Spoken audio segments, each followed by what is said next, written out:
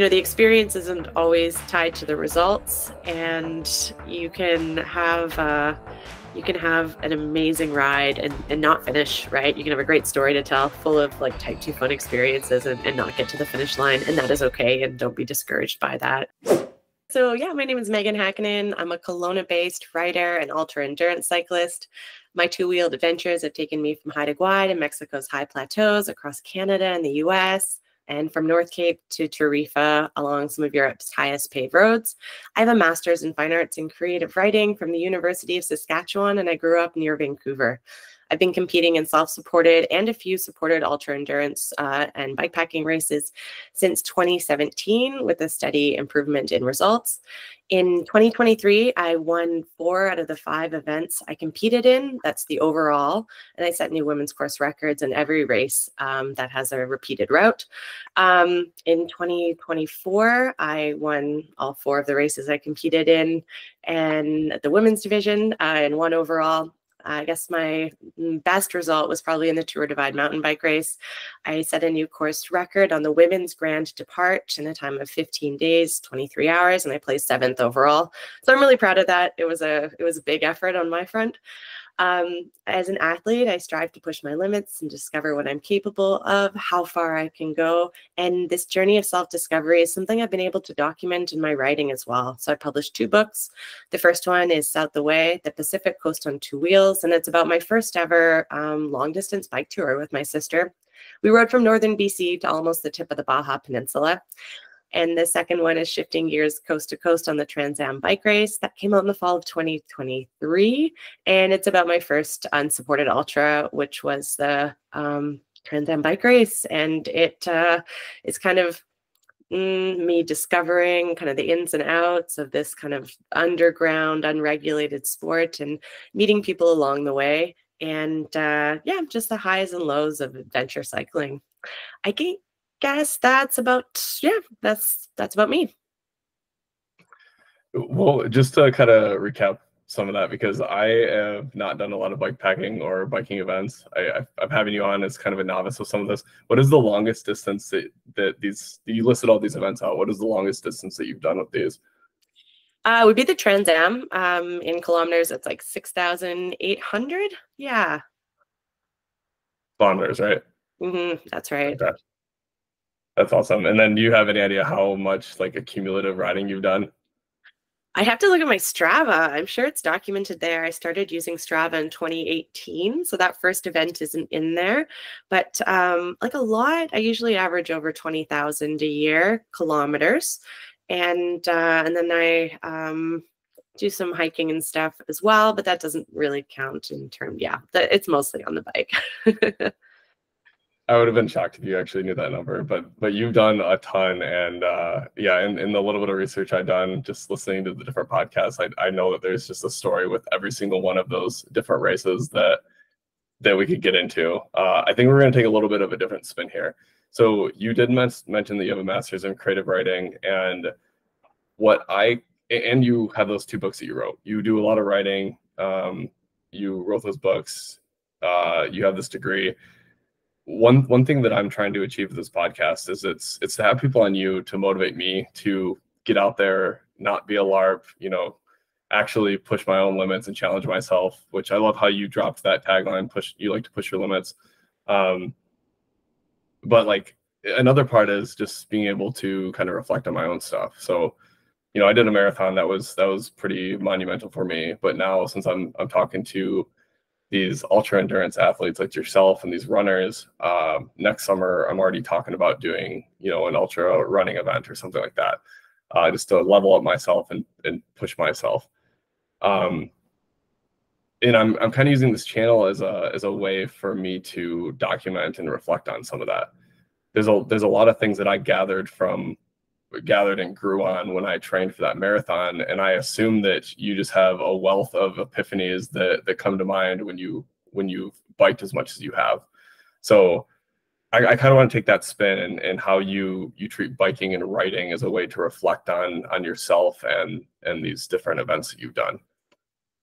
And I don't know where we want to start with that, but maybe you can kind of give a broad overview of how you think about both the activity of biking and writing, and how you kind of use those to reflect? For sure. I got into writing because in my first longer tours, I was having all these wonderful experiences and, sometimes hard, sometimes scary, but I wanted to share them. And I felt like I wasn't a great verbal storyteller, or I would get cut off, or I would lose the point of my story. And so I kind of started sitting down and writing. I think writing is a great way to reflect and try and understand your experience on a deeper level. And it has a lot of value there, even if you don't publish. I talk to so many people and they're like religious journalers. And I think that's a testament to the value of writing, just even for your own eyes. My motivation was more to share my story with other people, though. So on my second trip, which was across Canada, I decided to keep a blog. And this was in 2010, so I didn't have a smartphone. And I updated the blog at visitor centers and warm showers and couch surfing hosts along the way. And it was very much a lot of enthusiastic anecdotes about my experience. A lot of people dream about driving or traveling across a country. So I think that I was kind of tapping into that and trying to maybe encourage and support and motivate and show all the wonderful magical things that can happen on the road. But I would say, looking back, it wasn't very deep or reflective. It used like as many exclamation points as Elaine Bennis from Seinfeld, I like to say. And I think that the problem was I was writing straight to blog. I wasn't, spending time with my own thoughts much first.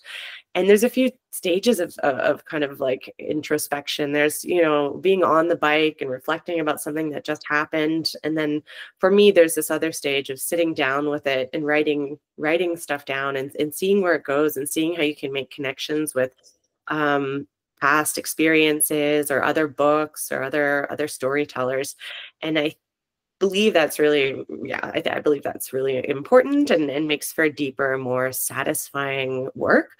So after the trip across Canada, I had this blog, and I was glad that I documented the trip somehow, but I realized it wasn't great writing. So I went to school for creative writing in a very like piecemeal way. I would take like one distance ed or in-person course every few months. And I was kind of just learning for the joy of it. And I picked up a lot of craft tips. And then in 2013, one of my professors suggested I go back to school to do my MFA in creative writing. And I was really resistant because I didn't want to go back to school. I already had an undergrad. I felt like I'd spent enough time in education, and I was not keen on doing any more studies. But she really convinced me and said, this is my opportunity to really just hone in on what I want to do. And I was working as a barista at the time in Vancouver, and she was like, really? Like, I think you can leave this job to go back to school. And I did, and I'm really grateful for that. My experience in the MFA taught me a lot about the craft of writing, but most importantly, I worked with a mentor to really, I guess, refine my writing skills, to have a second set of eyes on things, to give me direction and ideas. And one of the biggest things that came out of that was just the need to interrogate my own experiences and kind of try to explain why and dig down. And sometimes those questions can be uncomfortable, and sometimes we just want to tell the fun, exciting stuff that happens on the surface. But I think that people get bored with that pretty quick. I think we want to know the deeper story, and we want to know about people's backstories and histories and belief processes. And that's all really interesting, like juicy stuff, but it can be harder to write about. So I think that's what my MFA really taught me, is that you've got to have that kind of deeper personal narrative to accompany the physical activity or the physical travel or experience of being on a bike or whatever that is. So that's something that I've really kept in mind. And, when I'm going through like personal turmoil on the bike and it feels uncomfortable, I'm always like, well, this will make great writing. So if there's something not right in my romantic relationship or personal relationships, on the one hand, I wish things were better. On the other hand, I'm like, well, at least I can write about this. And I think that there's always that challenge of writing about other people. How much do you want to expose those that you love and care about in the name of telling a good story. That's like a whole other podcast right there. But for me, I've learned that I do need to reveal something of myself that is not always like the pretty fun side to tell a good story. I do a lot of reflection on the bike. I started using like voice memos. I type in a lot of little notes to myself that, you know, might just be 3 words, but they'll jog a memory later. I have something called a word list, and they're just words to prompt my writing when I get off the bike and have time to write.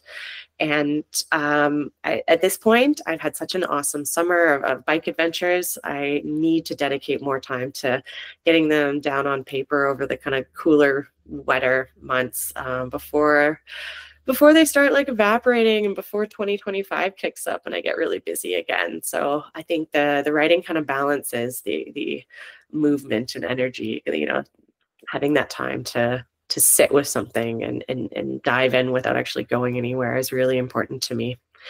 Does that answer your question, or did I talk about like 10 million things in one breath? No, I think that's great, and we'll definitely pull it apart. I when you're doing these, it almost seems like you're jotting down notes to spark either memories of what was on your mind at the time, things you were working through, also memories of what you just went through, maybe like a cool town or, you know, a cool mountain range or something. And I mean, I think that's really cool. I, as I said before this call, I did a marathon run training, and I almost used it as I don't even know, almost like therapy at the time, because if there was something going on with my relationship, my kids, work, you know, house project, if I could put aside a time to go and run that 1 hour, 2 hour run, get that runner's high, and just mull through all my problems, that, you know, I can't be sitting there on my phone texting. I'm running, I'm in the zone. I would actually get my voice memo out constantly and send myself stuff so that I could apply that to something when I got home. But I was also running locally, so there was never really, you know, an excitement of a new area or of a new challenge that I went through. So that definitely resonated with me. And I will say, I'll go on a little tangent here. Like, I get to write a lot with my work, like distilling very technical, challenging things down to something that anybody can pick up and read. And I think that is so rewarding, just kind of being able to, you know, dumb things down for people that are trying to get into a space, and that's a massive skill. I hope that one day I get to a point where somebody actually gives a crap about my story, and I could write out something that someone would want to read. But since this podcast is still pretty new, that's much farther down on the horizon. Yeah, and we wouldn't do a lot there, but those are just some things that popped into my mind. Is there anything that like immediately comes to your mind when, like, big epiphanies that you've had on these journeys, or maybe in writing your book? Yeah, one of the things that keeps coming up is just that you are stronger than you think. And I think that I keep relearning that lesson every time I come into a hard situation, but I do think it's kind of nested somewhere in the back of my mind. I first heard that saying from a spin instructor during a really hard interval in spin class, and I've felt it again and again, you know, overcoming or kind of getting over the top of snowy passes and hike bikes and just really atrocious weather conditions, or kind of multitasking as you're dealing with mechanicals and mud and, you know, a negative mental headspace. And I am just always impressed and surprised by the things that you can endure, and it's really exciting. At the same time, I always like advise myself and other people, try not to like put yourself in the red zone, try not to put yourself in a very uncomfortable place where you have to sustain, like, you know, if you're doing a hot race, like, try not to get dehydrated, because you can't be there forever, right? It's gonna get you at some point. So I think I do everything in my power to avoid discomfort and make sure I'm well fueled and hydrated and wearing the appropriate clothing. But on the other hand, when I get there, I do you know, I do have some faith and some satisfaction in getting through it and getting to the other side and knowing that I'm, going to be strong the next time around. And the other thing that is kind of maybe a bit of the opposite is just that like everything doesn't have to be epic. You can have these very satisfying experiences on the bike where maybe nothing seems to happen. You're just out there with the trees, enjoying the wildflowers and the chipmunks and the sound of the gravel underneath your tires. And that doesn't make for incredible writing. I think you could have a little excerpt. It's kind of poetic, but it still, I think, is very satisfying for the soul. And for me, those moments where you can just be content and exist in the world are really lovely. And I have a great partner, and he had cancer at quite a young age. I think he was 39. And he came through the other side, his hair grew back, and he has such an appreciation for just being healthy and alive in day-to-day living. So I think that he really rubs off on me in many ways. And sometimes I can be overly ambitious and overly competitive and stressed out about what people think about me. And if this ride is going to, if I'm going to do as well in this ride as I hope to. And sometimes he kind of just helps me get down to earth and be satisfied with existing in this beautiful planet. So there's two things that come to mind there. Earlier you mentioned people always like to fantasize about a road trip, and we drive a lot. We drive across country, load the kids up, drive.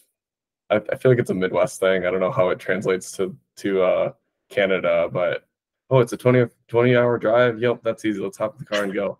And it's just that you always fantasize about it, but sometimes those drives suck, and you're just going through cornfield. There's nothing beautiful to look at, but it's always like a great story when you look back on it. And then you saying you're stronger than you think. When I was training for my marathon, I don't know if you know who Harvey Lewis is, but he's an ultra marathon runner, and he's done some crazy things where he's ran for like, I don't know, 30 hours straight, 100 to 150. I think he did a 200-mile run. And I'm just thinking like, yeah, if he can do that, then I can probably make it over this next mile or make it up this tiny, Michigan hill. So I often think of that and how we can, kind of push ourselves at, I don't know, like people like yourself. If you can do it, then somebody else can. And obviously it takes the training. You want to be safe for it all, but that's something that ultimately comes into my head all the time when I'm trying to do something challenging. I know in the other podcast that I listened to, you talked a lot about discipline, and that kind of ties with both of these. But how did you get into these bike races? I think you said that discipline was like a major part of your growing up, and like, yeah, I guess maybe you can get into the story of how you got into biking. For sure, yeah. I had a lot of energy as a kid, and I was kind of like always mean to my sister and a little bit of a bully to other kids. And I saw my uncle do a board breaking demonstration at the mall for Taekwondo, and I was like, I want to do that. And my parents enrolled me in Taekwondo.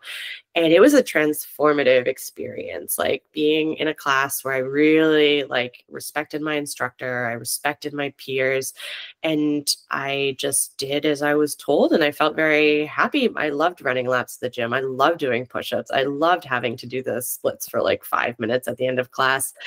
I love the formality of bowing before sparring and doing things as, in little rows and stuff. And I didn't realize that was something I liked. And I don't like this kind of drill sergeant barking at you approach. I've had like spin instructors like that. And sometimes I'm not a fan. But to be in a situation where discipline is required and you respect the people around you and you trust them. And I think really helped me grow, and it helped me feel much more satisfied and less angsty in my younger years. And throughout my years in sports, I've really found structure and discipline. So just doing like free throw drills in basketball and drills in rugby, and things that sound kind of repetitive and boring, but you get into the rhythm. You really focus on what you are doing in that moment in time, and I think that's been really important for me to kind of just feel in control and learn those skills about focus that are so important.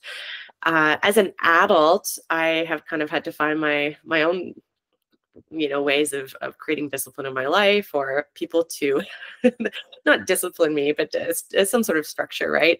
So as a young woman, I discovered roller derby in Vancouver. It's a full contact sport played on roller skates, but it's exciting, but it's also a little dangerous, right? People are racing around the rinks and hitting each other, and there's a lot of protective equipment. But I think because that there is a potential of injury, I took it really seriously. I did a lot of strength training off of skates and just making sure that my body was in tip-top shape, that I was really mentally and physically prepared to go into every practice. And I think that enabled me to really become a stronger athlete, because I realized the stakes were high and I took it seriously, and I kind of structured my life around roller derby for a few years. And I stopped because of a couple knee injuries, one from roller derby, some from other things. But it was a really great experience for me. And I kind of tried to translate what I've learned from sports like roller derby, taekwondo, rugby, and and kind of everything, and bring that into ultra cycling. So for instance, I know that I need to do something off the bike. I need to make sure that I'm mobile and flexible and stretchy. So I need to incorporate that into my daily life. Otherwise, I will get repetitive strain injuries. I will have back pain. I also need to incorporate some sort of like strength component. I need to be consistent on my training days. So I try to train 6 days a week and really make sure that I adhere to that, so that I'm not, I'm not questioning, am I training today or not? I just know I am, unless it's my rest day. And I treat my rest days with a lot of respect as well. I really try and use those as self-care days. I don't go out on a 6-hour hike. I just try and be gentle and nice to myself, catch up on things I need to for work, so that I can feel strong and prepared for the rest of the week. I also enjoy what I do. So I wouldn't be doing ultra cycling if I didn't find a lot of pleasure in it. And I think I heard someone else, Evan Deutsch, describe bike racing, ultra bike racing is 90% fun and 10% like really hard, tough stuff. And so I think of that as, hard fun. And I think I don't know, I'm bad at math, but that's like a good ratio to have. If you're having fun like most of the time and genuinely enjoying it, even though it's challenging, and then when it gets uncomfortable and you're doing things that like are just kind of gross and, not ideal, it's not forever. You're going to go back to having a good time pretty soon. And I think that hopefully will help my longevity in the sport, because it takes up so much time and so much energy. And I spend less time with my partner, less time with my family, less time on my writing, because I am out on my bike. So I need to enjoy it in some level, and know that, that I'm getting out of it, getting something out of it. And I'm not just suffering for the sake of a result that, doesn't really mean anything. It's funny you say that. Like, I'm reading, have you read Atomic Habits, that book? I have, yeah. Yeah, probably much later than I should be, but I'm reading that right now, and it's kind of talking about all these different habits and how to build sustainable habits and processes. So talking about discipline, especially as an adult, has been super interesting. I'm trying to work out after my kids go down every single day, and just get in the habit of being consistent with lifting and whatnot. And it sounds like you've kind of carried that on through growing up and everything. Another thing I want to mention is there any discipline habits that you've taken on for your writing? If I was as good at writing as I am at biking, I would be a much more successful author. I feel like I'm always shoving aside my writing for cycling. When I wake up in the morning, I usually have a few hours of really great energy, and I can write, I can work, or I can ride my bike, or I can do something else. And I almost always end up working or riding my bike and not putting those good thought hours into writing. And I'm doing a writing residency for the first 2 weeks of November. So that definitely will be a chance to flip things around and prioritize writing. But yeah, so some of the good practices that I do, which I'm definitely not as good at as biking, like I said, but I do a lot of free writing, and that's kind of pressure-free writing. Pressure-free writing, but I call it free writing. And I just set a timer, and I usually brainstorm a list of topics or ideas or themes that I'm going to write on. And I'll say 10 minutes for, 3 times, or 15 minutes for 5 times, whatever. And I just go through my list and write whatever comes to mind about these topics. And sometimes it's throwaway material. Sometimes I will go through and highlight sentences or pieces that, could be very useful. And I think it's a great way to kind of just like flex the writing muscles and practice, practice exploring your emotions and getting things down on paper. And even if it's not going to make it into a publication, it's still good to be using those muscles, because when you actually go to write an article or something, if you haven't been practicing, for me, it's really difficult. My first paragraphs take like hours. And then once I'm kind of through that hump, I can kind of get into the groove of it a bit more. So yeah, free writing is definitely something that I do quite a bit of. Also, I'll jump back and say, like, you have kids. It's so much harder to have any discipline in your own life with kids. Like, you're supposed to be a role model, but you're also like, oh my gosh, I can't imagine being responsible for anyone other than myself. So I think it's much easier to kind of impose these like 6 days a week training habits when there's less uncontrolled or random things happening in your life, right? Like, I'm not going to have to take my kid to the doctor on a Tuesday evening randomly because they have strep throat. So there's a lot less interruptions, and it's easier to be consistent when you just have yourself. And I think that, one of the things I do struggle with and have for years is maintaining positive romantic relationships and training and dedicated training. And there's been like situations where I've definitely like brushed off dates and things like that so that I can just have a training session that I know is important for a race. And I don't know if I'm going to look back on that later and regret it, but I mean, it's what I needed to do for my athletic endeavors, but it definitely was not the best thing to do for my personal relationships. You say that, and it is very, very challenging to have kids and do a lot of this stuff, but it does really force you into like a box almost, because they're awake for this time period. Mm-hmm. That means when they go to sleep or when they're napping or in the morning, that's when you really have to cram in the things that you care about. And that's trying to stay in shape. That's trying to squeeze in some me time, trying to get some work done on the house.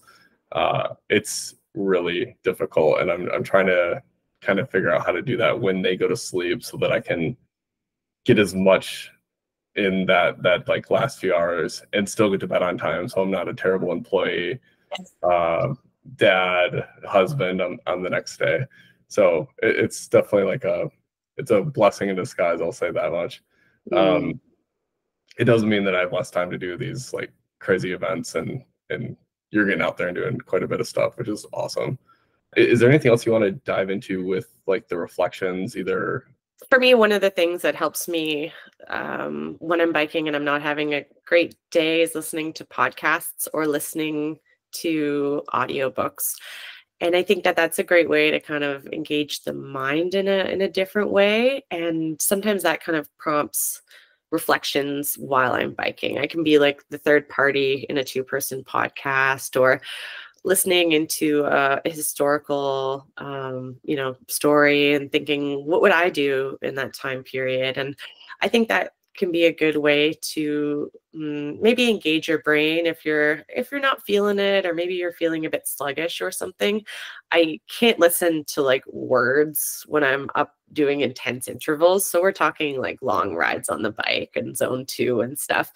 But often when it's pouring rain and I'm not feeling it, I'll just have one earbud in and I will have like a 10-hour playlist of podcasts that I'm just scrolling through, and it really helps keep me engaged. And I'm so grateful for creators like you who provide not just entertainment, but an opportunity. I feel like, a good podcast is engaging. It asks something of its listeners to consider. And like, I can't really give any specifics, but I definitely feel like I engage with the material as I'm on the bike, and that's important and satisfying.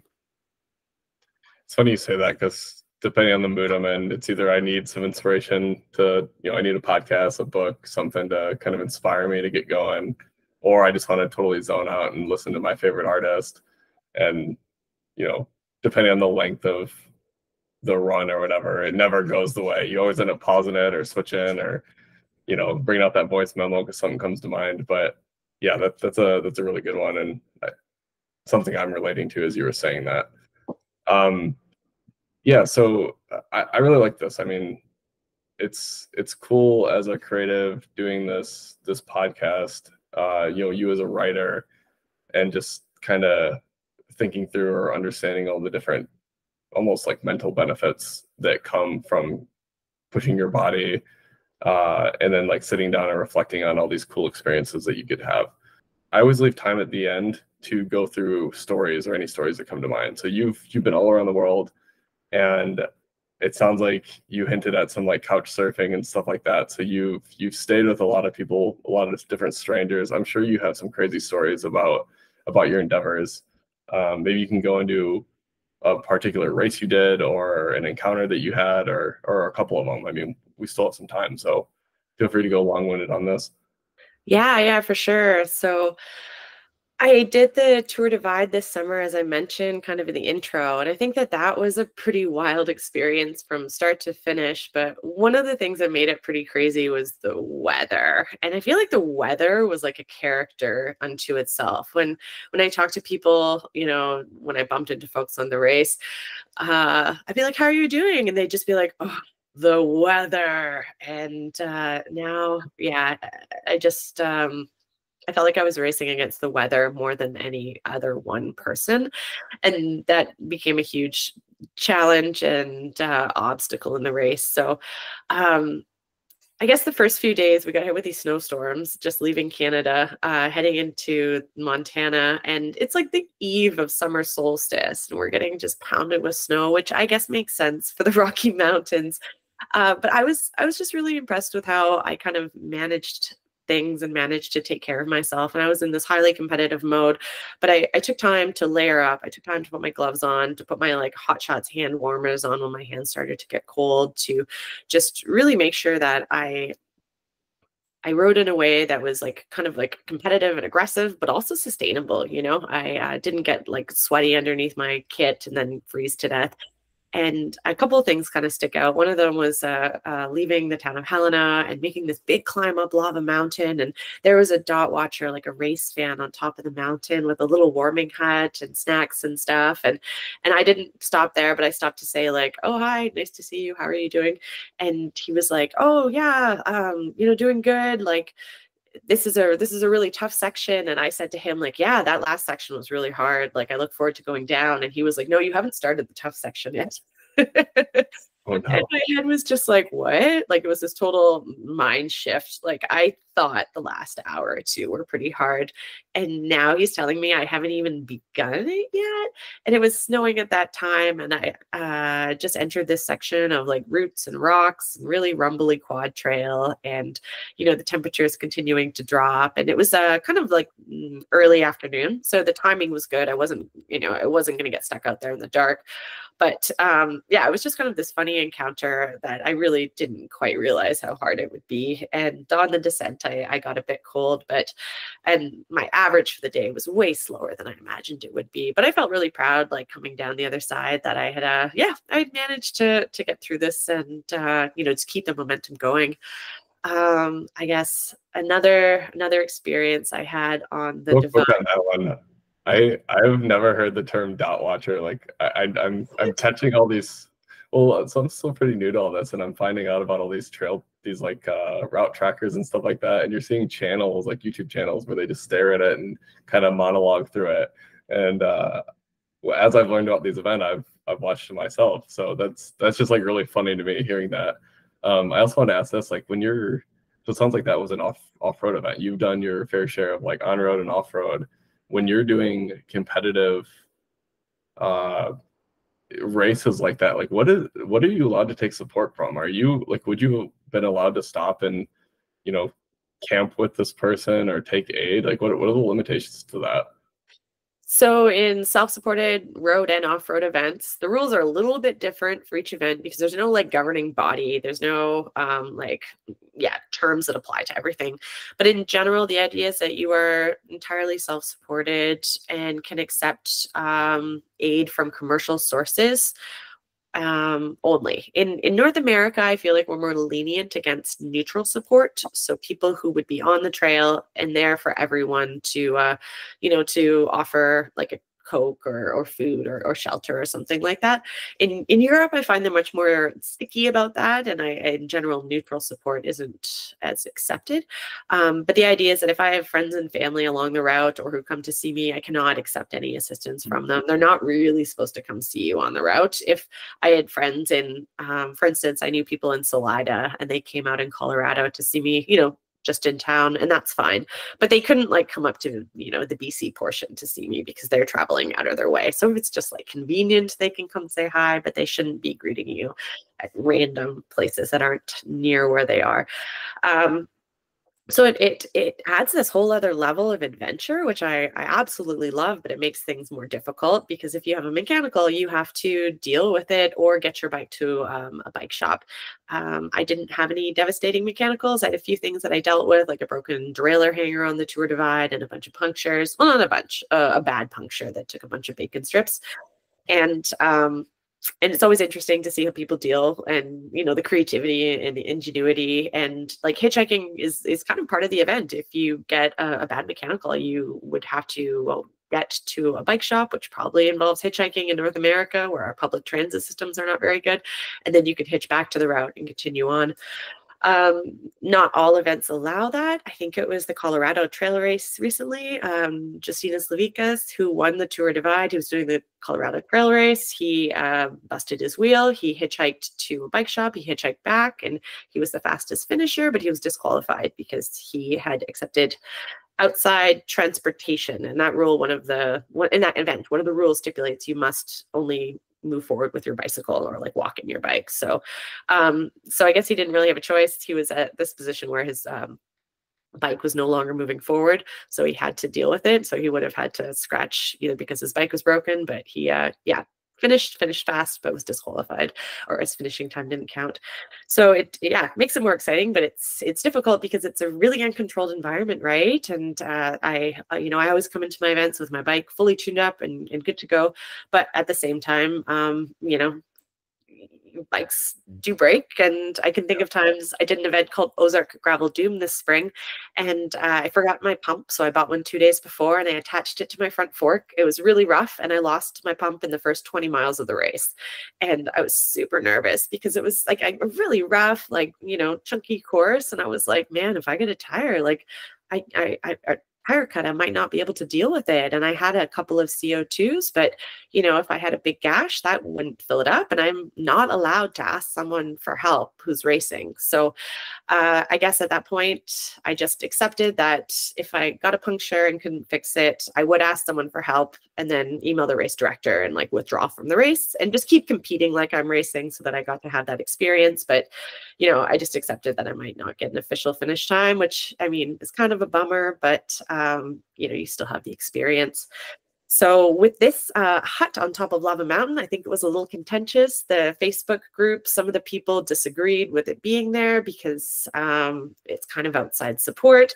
Some people said, this guy really wants to be here and support the event, and he's going to stay in this hut for a few days. So, why, he's not doing anything wrong. I was competing, at the pointy end at that time, and I didn't want to accept any help in case it, eliminated me from the race. So that's why I didn't stop there. But I think the weather was pretty bad. A few other people ended up camping up there in the night because it was, I think he had a little heater and stuff. And I think other people accepted repair assistance and snacks from him. And it does get complicated because it's not like a very well regulated sport, right? And some of the events, I would say more in Europe, have more structure to them, higher race fees, more volunteers and employees watching how things go. And in the kind of North American events, that's less so. It's more community driven, more grassroots, more community, I don't want to say policed, community monitored, which it just makes it a bit trickier to decide what's okay and what's not okay, and lacking clarity sometimes. I'm really glad I asked that question, because that's a lot of stuff that I never even knew that I didn't know. Wasn't there somebody who got disqualified because their, like you said, their family or friends were watching them or following them and just knowing, like just having that thought that you had a guardian angel or someone watching after you was enough for somebody to fight and actually get somebody disqualified? Am I making that up? No, I feel like that's probably happened a few times. The most famous case that I could think of is with Lael Wilcox. And, she just raced around the world, set a record. She's been such a strong athlete and voice in women's ultra cycling. But in 2019, she was, doing the Tour Divide, hoping to break her record. And I had a media crew. One of the rules of the race is that you're not allowed to have a personal media crew.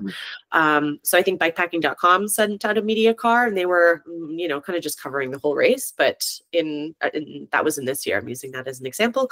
But in 2019, she had a media crew, and her partner was on the media crew. And there was a lot of controversy over that, and people saying it's emotional support. And I think that initially she was told that she could race, but she couldn't have her phone because then she could be able to communicate with her partner on the course. And taking away someone's phone is pretty, I feel like it's almost dangerous. Like that's how you check the weather. That's how you book accommodations. It's really important to have your phone, and it also connects you to your loved ones and other people in your life. And then you can check the standings. And there's been other, cases kind of with media crew, and it is, considered emotional support. Last fall or last August, maybe, it was Lachlan Morton. He did a fastest known time on a individual time trial on the Tour Divide, and he had a media crew, and he blew the previous time out of the water, but it did not count as an official time because he had a crew following him. And it's very clear that you can't have a media crew if you want to set a fastest known time. I think that's kind of up for each race director to decide. And as long as that's written down in the rules, I think that it's understood that that is to be adhered to. And I kind of feel like there's a lot of, race directors, event organizers, they have a lot of power to choose how their events are going to be run, right? So that's wild. I didn't even think I knew about half that stuff. So I'm kind of glad we went on that little tangent. Yeah, it's a wild world of ultra cycling. And like you said, it's totally unmoderated. So it's kind of an honesty thing. You have to have integrity to do this and make sure you're not cheating. For sure. People really take pride in that. I think that, it's something people hold to themselves to a high standard, and really, had I gotten a flat on Doom and I borrowed a pump from somebody, the event organizer might not find out about that, right? I might still be able to get away with it, but my conscience would never let that fly. I don't think I can live with myself and continue to call myself a bike pack racer if I didn't report that to the event director. And I feel like most people think pretty similarly. Yeah. Yeah, especially because you got to just show your face time and time again, and live with that guilt. Yeah. As small as it might be. No, this was great, Meaghan. I think at this point we can kind of summarize it. Is there any closing thoughts you want to do before we do shout outs and send offs? Bikepack racing is really exciting and fun, and I would encourage anybody who's interested in exploring it to kind of get your feet wet. And I think just know that the experience isn't always tied to the results, and you can have an amazing ride and not finish, right? You can have a great story to tell, full of type 2 fun experiences, and not get to the finish line. And that is okay. And don't be discouraged by that. At the same time, I don't think it's for everyone, because it really requires a lot of discipline and focus out there on the course. And some people get out there and they start racing and they're just like, this is not what I want to do with my 5 days of vacation time. No. And I think that is okay too.